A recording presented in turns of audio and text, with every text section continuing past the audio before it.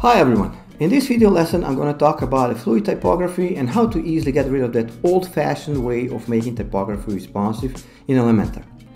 As you probably know, responsiveness in Elementor completely relies on a breakpoint system. That kind of a system is okay and useful for, I believe, everything else but typography. If you ask yourself about the difference between the fluid typography and the breakpoint-based responsiveness, let me show you a side-by-side example of what I'm actually talking about. So the left-hand side of the screen shows the text behavior when traditional breakpoint system is being deployed, which by the way relies on a CSS media queries. While the right-hand side demonstrates the use of the CSS clamp function, which is the base of fluid typography in this tutorial.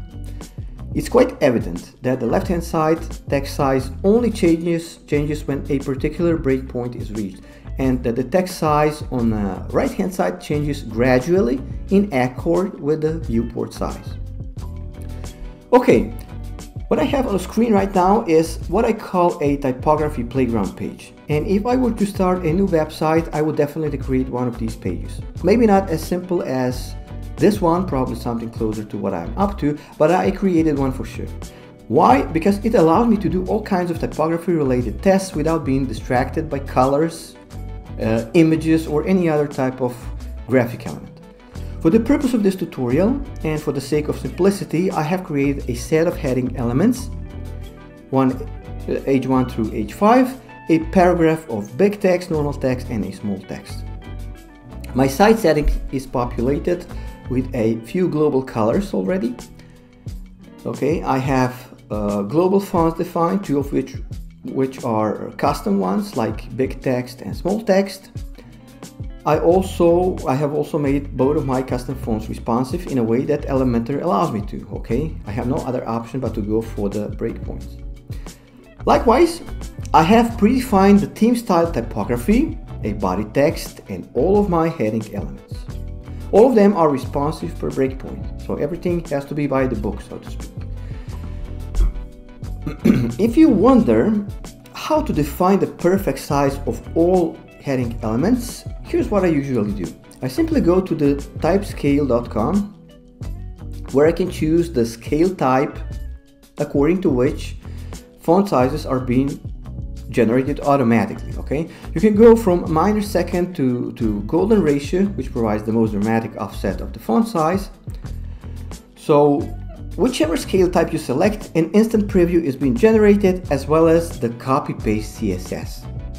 I usually go for the perfect fourth, which is exactly what I use now on my Typography Playground page. You may notice that typescale.com doesn't generate font size in a responsive fashion, so no media queries or whatsoever. And in order to comply Elementor's responsive breakpoints, I do the following. For the H1 element desktop size, I pick the default font size, which is 4.209 rems. For the H1 element tablet size, I choose the next smaller font size that belongs actually to the H2 element, which is 3.157. And then for the H1 element mobile font size, I'll go one extra size down. That's been assigned to the H3 element, and which is 2.369 rems. The same logic is being applied for every next heading element. Okay.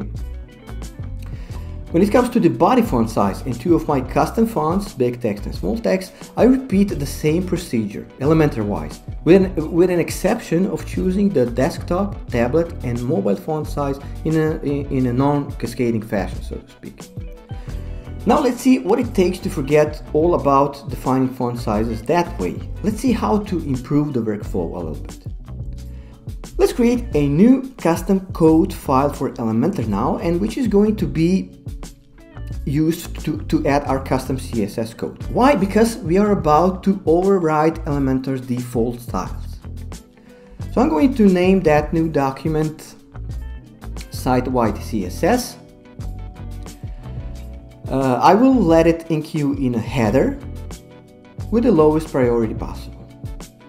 My custom code has to be wrapped up with a pair of style tags, of course.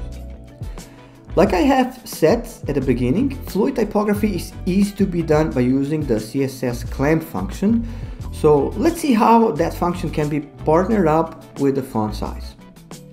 Because of the fact that fluid typography does require a certain dose of math, and because I don't want to do any calculations manually, I'll go to another website that does all the hard work for me. The site is named Font Size Clamp Generator, and you can find that site URL in the description of this video if you like. So the clamp function itself takes 3 parameters. The first one is a minimum value, the next is preferred value, and the last one is the maximum value.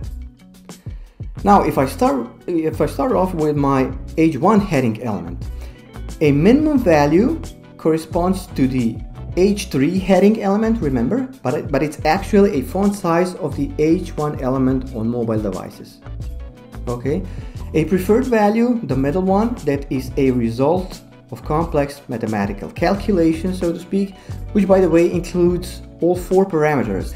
And lastly, the maximum value, which corresponds to the actual font size. What I have to do at the end is to copy the bottom line and paste to my custom CSS document.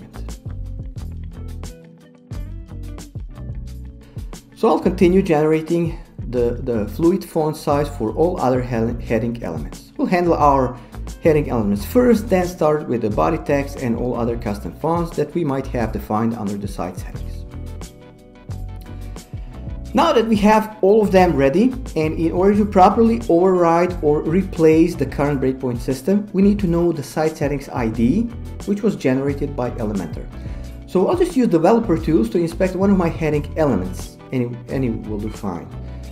And simply read out that ID, which always starts with an Elementor-kit keyword and ends with a number. As you can tell, it is 4 here. But regardless of the number at the end, just copy or memorize everything, then paste or type an entire string up front, not a string, it's a class name, up front the heading element in our custom code CSS file. At this point, our heading elements should be completely fluid. Let's check it out. Okay, everything works just fine. Let's handle text now.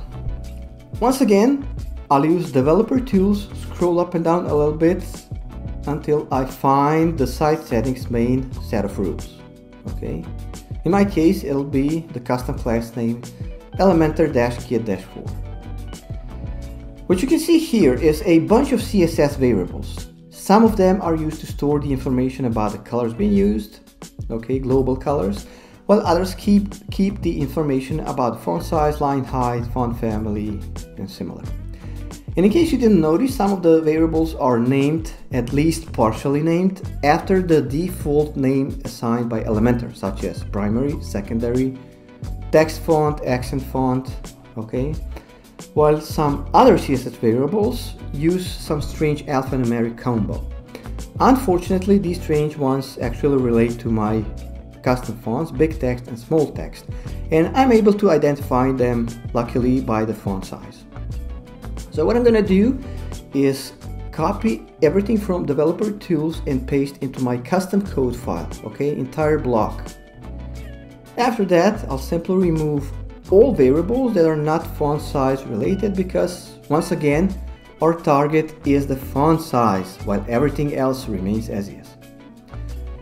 In order to be able to identify these strange variables, I'm going to add a comment at the end.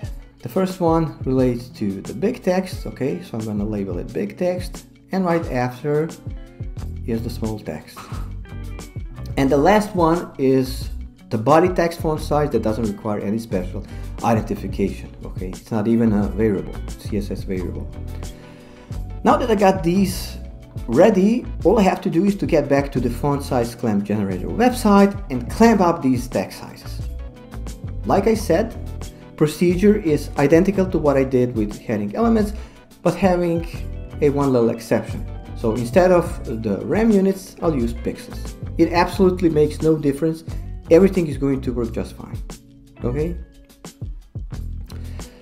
When it comes to pasting or assigning the value from clamp generator to the CSS variable in our custom code file, you'll have to remove that font size part and leave the clamp only.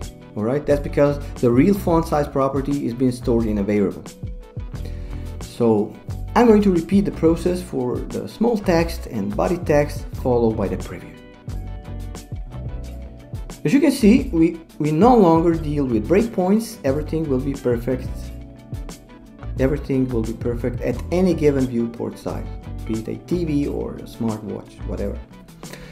For those people who are still new to the site settings and the global typography in general, I'll demonstrate how to actually use it or apply site-wide. Let's say I added the icon box widget to stage. So how to apply or replace widget's default title and description with the custom defined big text and small text respectively.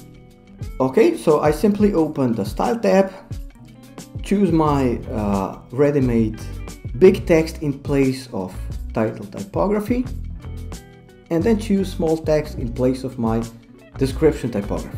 That's all. Alright, I hope you enjoyed this video, and I hope something like that can be helpful at some point of your work. Don't forget to check the video description for links to website that I used in this tutorial.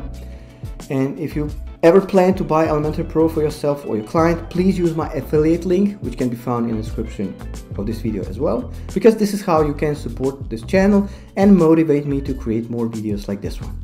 Other than that, peace and love.